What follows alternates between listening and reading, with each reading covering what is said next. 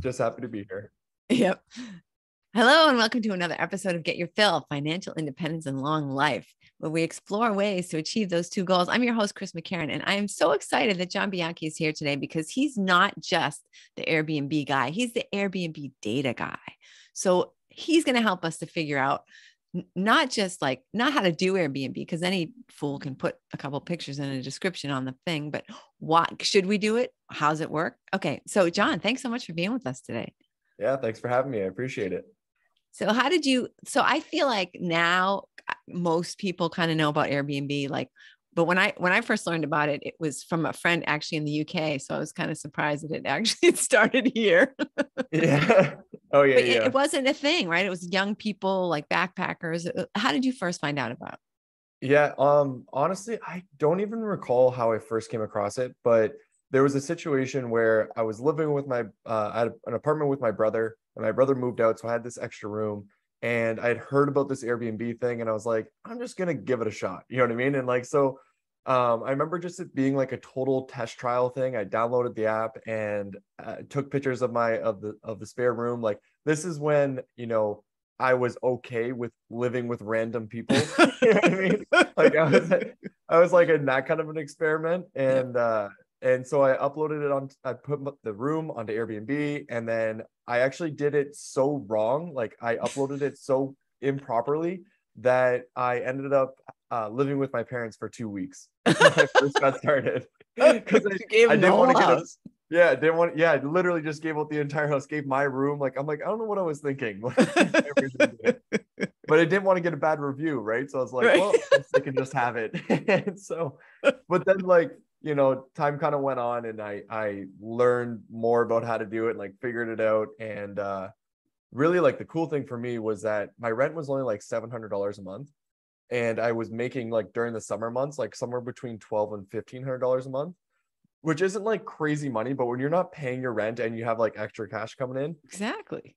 good to go. You know what I mean? I was super happy about it. Yeah. And the guests too, where you get some fun guests that would come through. So it was always a good time with them.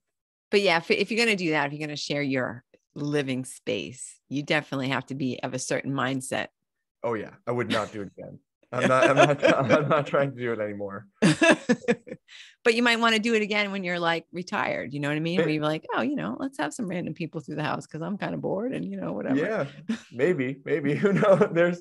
It's always interesting. I always got I was never really bothered or upset by anybody that ever came in. And like, sometimes I'd get like 4 people that would come in, and they would all be from, like, I think there were some people from Spain, and they were just all like drinking, have a good night and playing cards. And like, I was there hanging out with them. Like, so yeah, you never know. It creates good stories.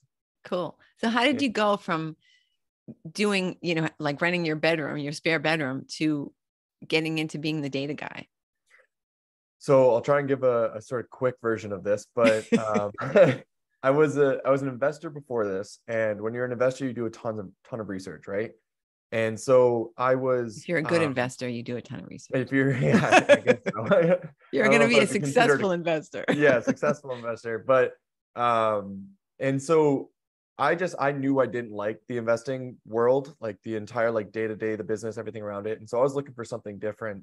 And I was testing out this Airbnb thing. And then I just started reading articles about like, what else is possible with this. And then I realized that people had like full out businesses running Airbnbs and had tons of properties. And they were just like, if you're making some cash flow with one, like, what if you had 50, right? You know what I mean? And so I learned more and more. And then I actually, what really sparked it for me was I came across this site called AirDNA, and AirDNA has all the data in the world about every single Airbnb that exists. They track how much they're making and all this different stuff. And I realized like how much money these people were making, right? It's almost like if you knew how much every McDonald's was making, you might want to run a McDonald's. You know what I mean? If there was just like open information about that, right? And so I think it was kind of like that really sparked it for me. And then I opened up a couple of homes in Michigan, and then I raised some money, quit my other business, which was investing, and moved to Chicago and opened up in total, it got up to about 15 locations. And I had 2 down in Scottsdale and like the other 13 in Chicago, and I closed the ones in Michigan. But yeah, so like I had I also had a cleaning business, and I was doing a couple of different models, and like it was the systems were in place, everything was running well. And then what happened was, 2020 came along and completely wiped away everything. But I feel like I was really fortunate because as 2020 happened, I had somebody who wanted to buy my business and buy all my contracts and buy everything. And I was like, well, there's no cash flow coming in. I don't know really what's going on. And like, I'm like, why not? You know what I mean? Like, I'm going to try something else. And so anyways, I sold off all of my homes, sold off all my contracts. And during that time period of like building up my business and finding all these homes, one thing I did really, really well was understand the data and understand where the most profit was in all of Chicago, what type of homes, what the home needed to look like. And I figured out, I had this like system that I would use to sort through the data and make sense of it, right? And so what I did was I actually just created a course where I taught people how to do this, but I had no idea how to sell it. And I was like, well, I don't want it to go to waste. So I just threw it onto YouTube, right? And it's got around like 7,000 to 8,000 views so far, right? That's good. And yeah, and through that though, it turned into an Airbnb data consulting business. So like so many people have reached out to me and so many people have worked with me that I have like a system and a business behind helping people understand the data. Because if you don't understand the Airbnb data, you're going to be shooting yourself in the foot before you even get started, right? But anyways, that's the short story of how I went from renting out a spare room to being the Airbnb data guy. Cool. Yeah. So let's talk just a little bit of background for people who might have never put a property on Airbnb and stuff like that. Like what kinds of data is important? What kind of things are you really need to focus in on in order to make sure that it isn't better just to, rent long-term or, take some other option? Yeah. So that's a really good question that has a ton of answers, right? And the reason being is because there's a lot of different factors that come into play that will determine like if a place is profitable or not. And generally, like you can't just assume this sort of like blanket assumptions don't work because it's different in every single city and every single different location. So like some really easy examples from my own experience that I talk about quite a bit is that a 4-bedroom in the certain spot of Chicago, right? So Lincoln Park, Chicago, this one neighborhood, a 4-bedroom was very profitable, right? And most of the reason is because there aren't any 5-bedrooms. And so it's like the largest home you can get in Chicago, and it did really well. 3-bedrooms would not cash flow at all. In the exact same location, did not cash flow at all. And like the rent was very close, right? So you'd pay like $3,000 for a 3-bedroom, but $3,500 for a 4-bedroom. But the 4-bedroom could make up to 100,000, and the 3-bedroom could only make about 60,000, right? And so there's, when you ask that question of like, what should you be looking for in general to be a good property, it's a kind of a loaded question. Yeah. I will try and give some general ideas here. So the first one is that the larger the property, the better, right? Because that's where you're not really competing with Like hotels and stuff like that. Yeah. at all, right? You're not competing with hotels at all. And they can split the bill, so you can do these larger amounts, and generally like a lot of the data companies say it as well. The larger the property, the better off that you're going to be able to do. If you're in vacation areas, right, like vacation towns, you want to kind of find a spot where the real estate hasn't gone through the roof if you're going to be purchasing. But there's still a good amount of demand coming to the area that's going to allow for you to actually cash flow off of that property, right? That's where you find a ton of opportunity. It's where you get into like the cities where it becomes really complicated, because honestly, I remember there was one side of the street would make like $20,000 less than the other side of the street. And it was like, and it's what I call, land borders. There's probably a street that of. I know there's one in my hometown where on one side of the street you wanted to grow up on, the other side of the street you didn't want to grow up on. You know what I mean? And like that's all it was, right? And but anyway, so yeah, like the cities get a lot more complicated, and that's why I have a business helping people with the data. But as a general rule, like the bigger the property, the better, and always just try to pay the minimal amount that you possibly can, while ensuring that there is still good demand. And then if views are going to increase the amount of money that you're going to make, the better the views, the more money you're going to make. The closer you are to water, the more money you're going to make. We're talking about vacations here, right? Like people pay for these things, and so that's kind of the stuff you want to focus on. Yeah, makes sense. Does it also depend on your particular ability to be involved. So obviously if I have to pay a property manager and a cleaner and all that kind of stuff Oh versus yeah. if it's next door and I'm going to be able to do that stuff myself. Yes, big time. Right. So one issue that I see a lot of people making is that they just buy a like they want to get into Airbnb for the passive cash flow. And so what they do is they just, do some research, buy a property, get somebody else to manage it, somebody else to clean it, and they never touch it. And those people almost never cash flow, right? They own the property. Sometimes like their bills are being paid, but they're not really making anything else. And sometimes they have to like pay the extra, but they're the ones in my mind that actually lose out the most when they try and get into this. Now, that's not to say that there's not good and great property managers out there, or if you just set everything up like really, really well and then hand it off to somebody to just like take care of the guests, you can definitely do that as well. And like it would be profitable.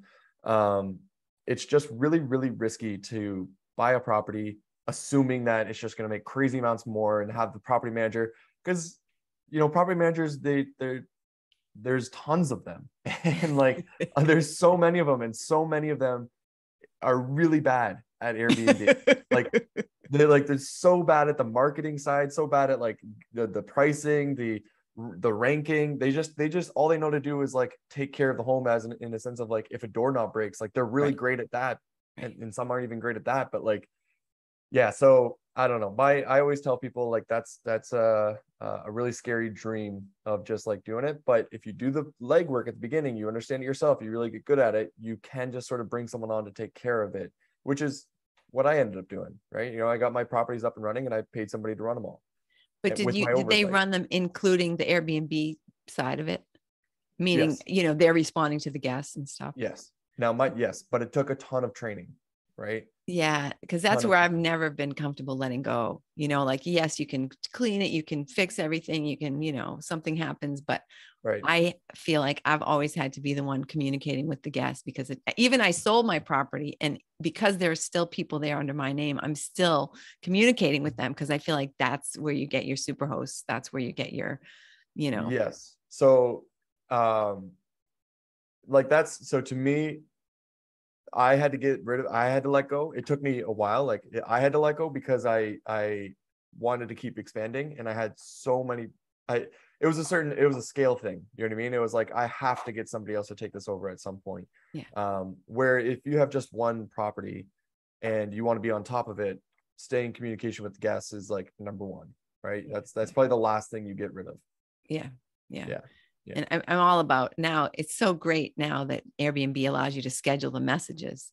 I used to be like, oh, now I got to send them a thing like, oh, you're going to check in tomorrow, here's all your info. But now it's like, oh, this goes out 2 days before, and this goes out 7:00 the day they check in, and all that stuff. So that really cuts down a lot.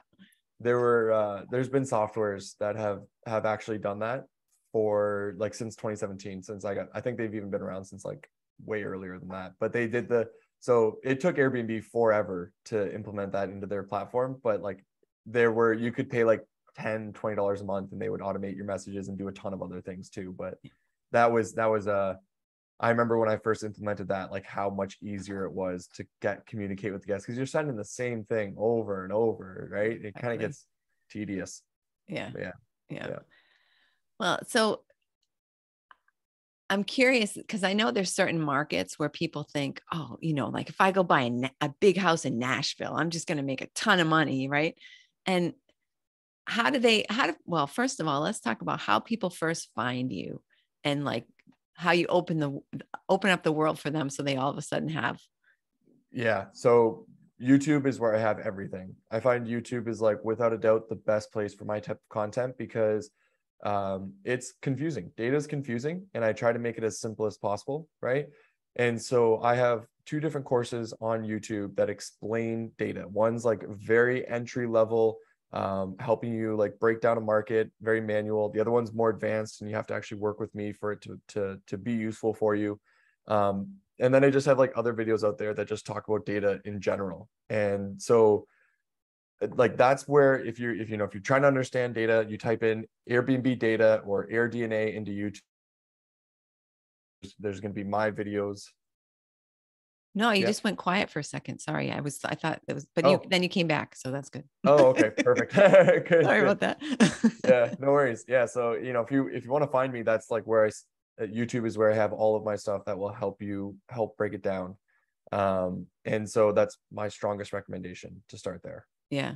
And when people come to you now, are they saying like, I want to invest in the United States anywhere? Or are they saying this is where I am and can you help me figure out what the best property is? Combination of those things, right? So usually, like I would say the majority of the time, what happens is that somebody has an idea of where they want to go, right? So they're like, hey, I want to make Dallas work, or like I want to open up some properties in Dallas, or I want to open up some properties in Tampa, like whatever it may be. Yeah. And they're coming to me saying like, can you help me? Can you, because I build reports for people, right? So they're like, can you build a report for Dallas?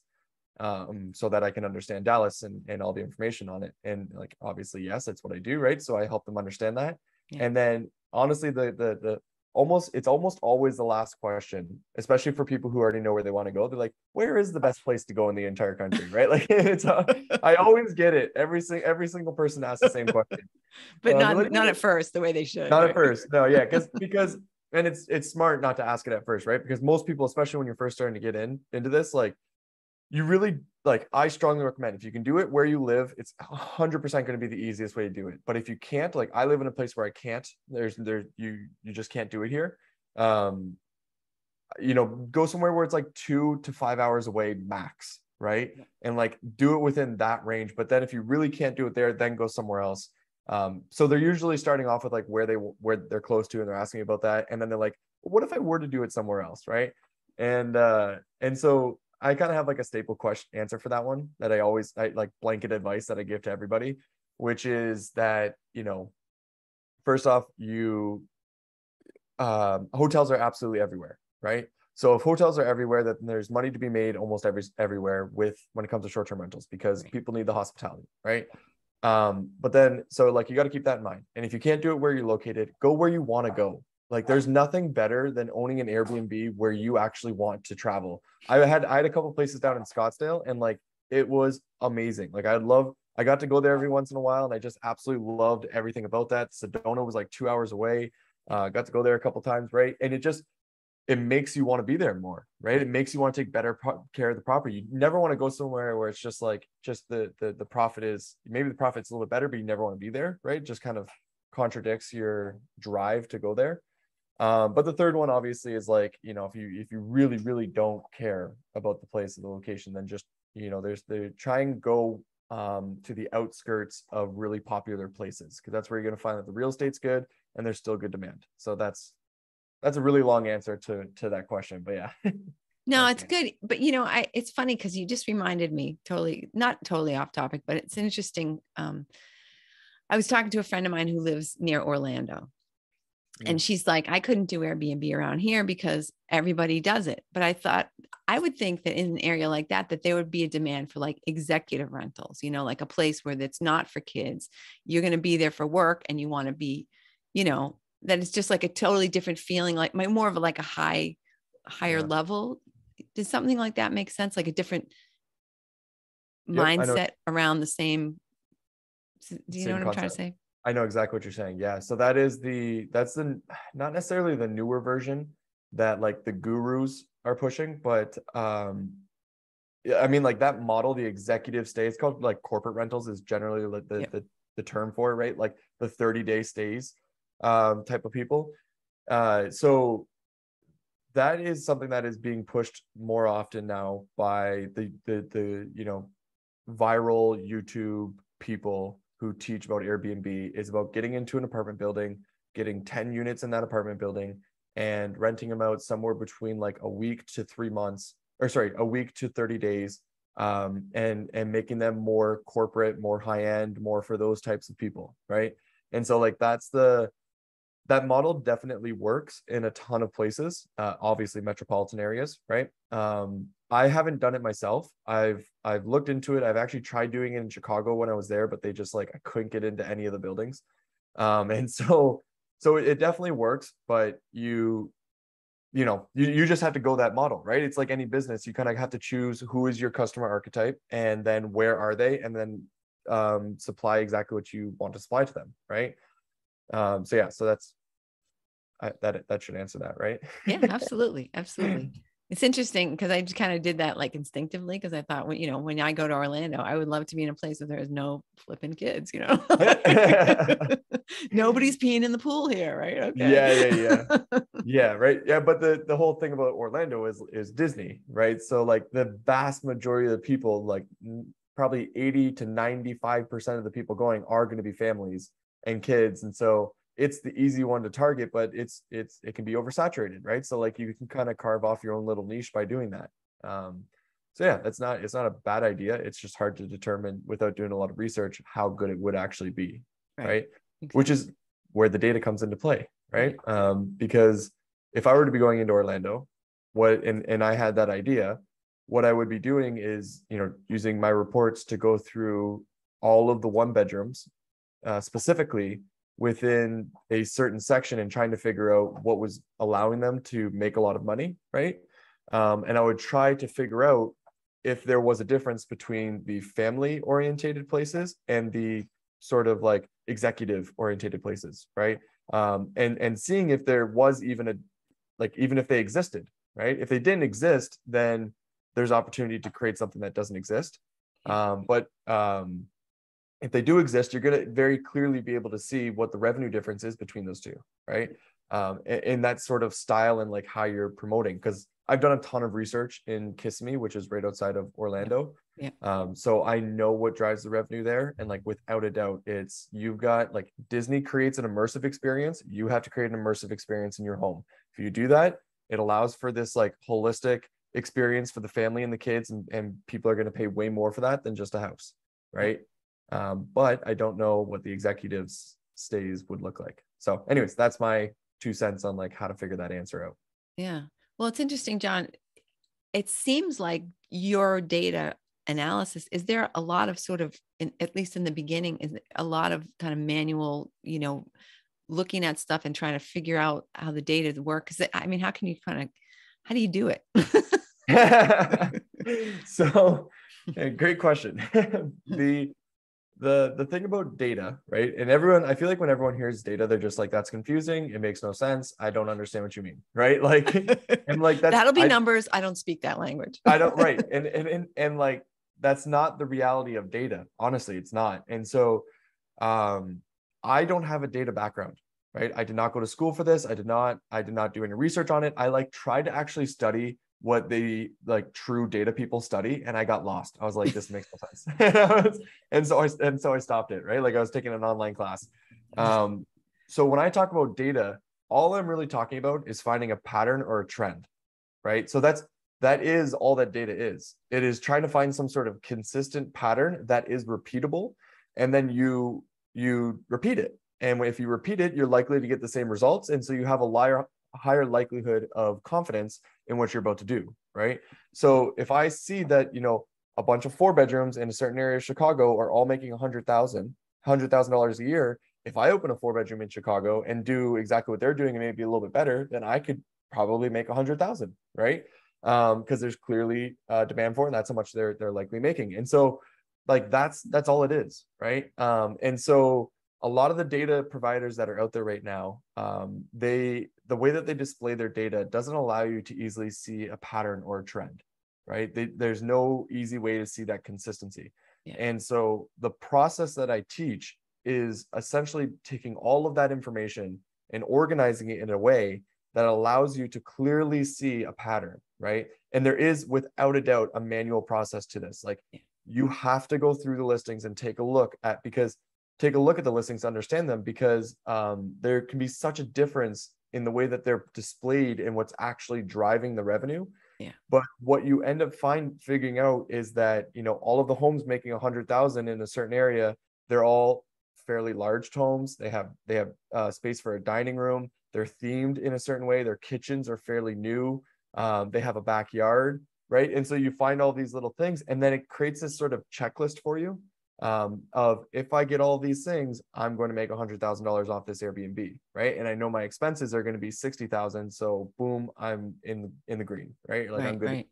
Right. Well, and you also can say, and this seems to be, the ones that are more popular, like, this is how you can even be better, right? Yes. And put yours above what else people have for options in that area. Exactly, right? So like that's that is without a doubt the biggest advantage that you would get from my work and like my process is not only are you going to know, okay, this is generally how much people are making, but it's also how do I make more than all of these people, Yep. right? And that's simply by looking at the top performers, right? There's like Kiss Me, like I said, I've done a ton of research in Kiss Me. There are 4 bedrooms that are making more money than 8 and 9 bedrooms in Kiss Me, right? 4 bedrooms. And it's simply 100% because of the way they design the home and photograph the home. And it's like the way they display it and the way that they price their home. And they understand Airbnb, they understand their client, they understand what's driving the revenue. They put the home together specifically for those people, and they can ask more on a nightly basis because of that, and they get a higher occupancy because the home's 10 times more desirable, right?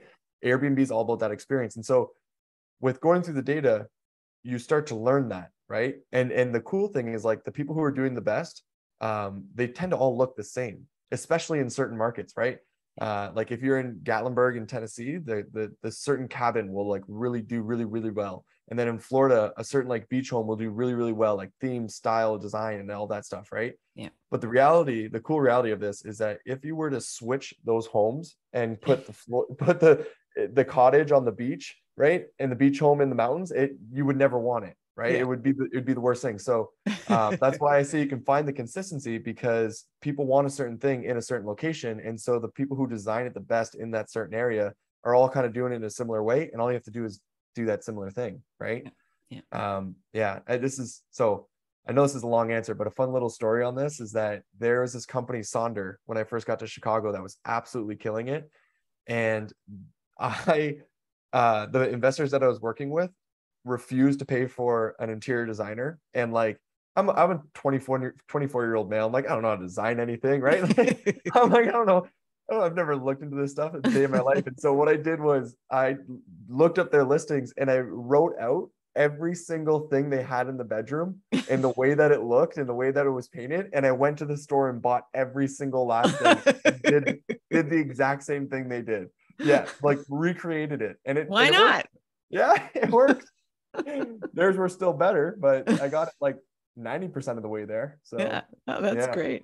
But it's funny. I was, thinking about what you were saying about different markets and what's so important. Thinking about a place that I had created. It was like a tiny house, and no running water.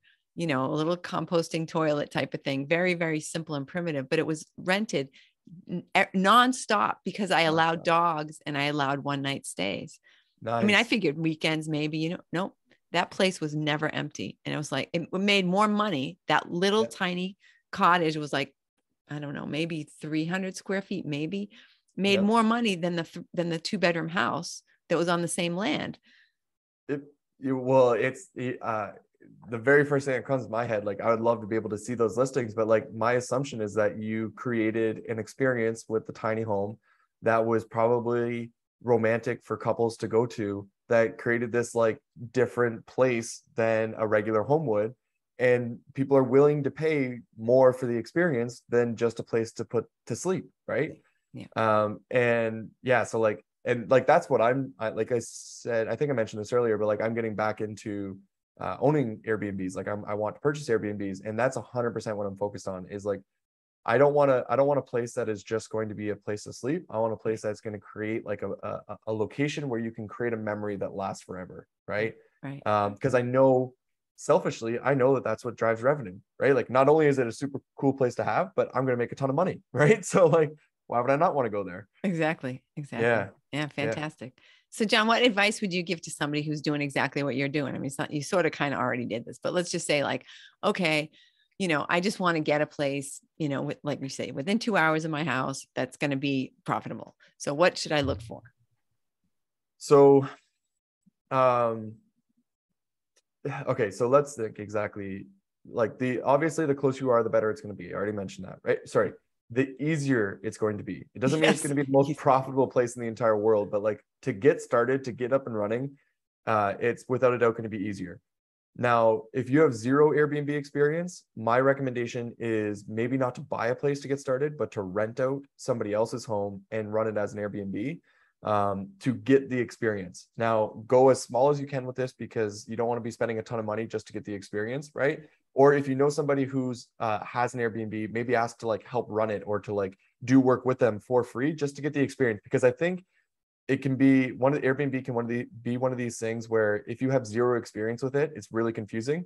But as soon as you have experience with it, it's really simple, right? And it becomes really easy. And so what I guess what I'm saying is like try to get that experience. On somebody else's dime. On somebody else's dime. Yep. And exactly. And once you get that experience, then start doing the research, right? So regulation is first. Understand your regulation for wherever you're going to go, and data is second, right? And data is simply just whatever market you're going into, start to understand the data that is there and try to find the patterns and the trends to figure out what is driving the most revenue, making the most amount of money, and then create a sort of buy box where you have all this different criteria of what drives the revenue, and then go out and find the home that would cash flow for you based off of that revenue. So in other words, if you find out that a bunch of 4 bedrooms are making $100,000 a year, and you know that all of the expenses to run that 4 bedroom is going to work out to be to $60,000-$70,000 a year, then you are going to make about $30,000 off of that property, right? And if you purchase it, then you have your built-in equity and appreciation and all of those things as well, right? But like just take the time to get the experience, do the work, do the research work, and go from there. And if you need help, you can always reach out to me and I can work with you on that too. Perfect. And my YouTube has tons of content. Like I have 2 free courses, right? So like there's a lot of information on there about my process, about exactly how I do everything. So John, is it John Bianchi? Is that what your YouTube channel, or do you have a fancy name? First and last name, John Bianchi. Oh, sorry. No, that's okay. I'm going to pronounce it my way. Okay. Yeah, totally fine. Bianchi is the Italian way. Bianchi is the Canadian way. And so sorry. Yeah. But yeah, so that my name is if you type it into YouTube, you'll be able to find me. If you also type in Airbnb Data or AirDNA, you're going to be able to find me as well. And if anyone actually just wants to reach out to me directly, you can reach out to the email, and I respond to every single email. It's hello@pointanalytics.co. So yeah. Cool. So John, we've covered a lot of ground, and I know we could talk longer because we both have had some similar experiences and we could have some fun, chats. But what's one question that you wish I would have asked you that we just haven't touched on today? I think the idea of using Airbnb in a lifestyle sort of manner, right? So like, how can Airbnb be a lifestyle manner for, people who are retired, essentially, right? Airbnb, when you're first getting up and running, it's a little bit tricky. You gotta learn a lot to understand. There's a lot of systems you got to figure out. But once you get that property up and running, the furniture's in there, and you've figured out how to take care of these guests really well, it is so simple and so easy to run an Airbnb. Like it really is, especially 1 or 2, right? And so, if you are retired and you're trying to look for a way that is, not going to take up a ton of extra time, not going to like hold you back on things you want to do on the weekend, like not going to hold you back on if you want to travel and still provide that extra cash flow, Airbnb is without a doubt one of like the best things that exists in the modern world to allow you to do that. And so I strongly recommend it to anybody who's looking to do that. On top of that, with that being said, I always need to mention that the vast majority of homes that exist would not make more money as an Airbnb, right? The vast majority. There's very few. You have to have the right location, the right bedroom size, the right like size of backyard. You have to have all the right features for it to actually be cash flow positive for you, right? So compared to a long-term rental, you mean? Compared to a long-term rental, exactly, right? And so when I give that advice, I'm not just saying go get any home and turn it into an Airbnb and you're going to put in a bunch of work and it's going to make you money. Right. What I'm saying is be strategic about it. And if you're strategic about it, you can find a few properties that will actually cash flow for you, and it'll supplement your income really well for minor amount of work, right? And so just do your research on it, and like you can really figure those things out fairly easily. Beautiful. Excellent. John, thanks so much for being with us. I love talking to you. I never really because I'm doing these things instinctively when I'm helping somebody set up an Airbnb, or like, because my boyfriend just did his, and I'm, looking around, what else is out there? What's good about them? What's bad about them? How do we want to advertise this one? Because what makes it special? Right. And not realizing that, it's an industry, it's a thing, it's something that you could definitely do to help people. It's awesome that you kind of figured it all out, Yeah. Yeah. It worked out in a way. I kind of just, that exact process you just mentioned, I just sort of turned it into like a course, right? And put systems to it, and like made it easy for new people who didn't know anything about this to leap like way ahead of me, right? Yeah. And the years that it took to figure that out. So yeah. Well, and that's it, right? They say, turn your mess into a message, or take something you wish, or you're teaching yourself of 5 years ago, right? Or however many, right? Well, exactly 5 years in your case, right? If I'd known this 5 years ago, boy, could I have saved some time and money. Yeah, exactly. That's exactly it. Smart. Excellent. So great meeting you. Great meeting you too. Thanks for having me on. Yeah. And thank you, listener, for listening. I know that, you're thinking all of a sudden now your wheels are turning. You're like, hey, man, I could rent an apartment next door and I could put it on Airbnb, but I really need John's help. So make sure you check him out. His YouTube is John Bianchi. John Bianchi. Yeah. Okay, we'll pronounce it your way. John Bianchi, spelled Bianchi. No, sorry, I'm just kidding. And also share this episode with somebody who has been thinking about, starting up an Airbnb, or, maybe a little bit intimidated, maybe a little bit not sure what to do. I think John could really be a great benefit, and certainly just listening to this podcast will definitely help them out. And be sure to be here next week when we'll have somebody else cool for you to learn from. Have a good week.